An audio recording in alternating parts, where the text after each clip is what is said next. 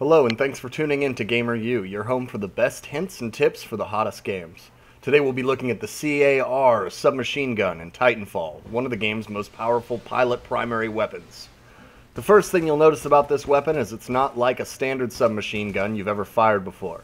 That's because the weapons in this game are futuristic, and SMGs in Titanfall universe have a range that make our contemporary weapons look like toys. For that reason, it's important to not feel limited by a medium range, roughly 40 to 60 meters. In this case, you can have powerful shots at close to even 100 meters. Keep this in mind when you see enemies off in the distance. Now, this is not a spray and pray weapon. Erratic firing will yield disappointing results.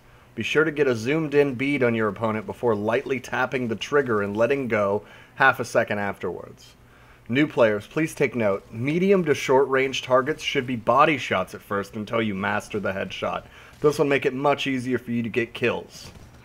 Body shot kills on minions can be accomplished in the standard 3-fire burst. Pilots will take 2 to 4 burst shots. Headshots from the hip come nice and easy with this rifle for the more experienced players. Thanks for watching and keep coming back to GamerU for the best tips and strategies for your favorite games.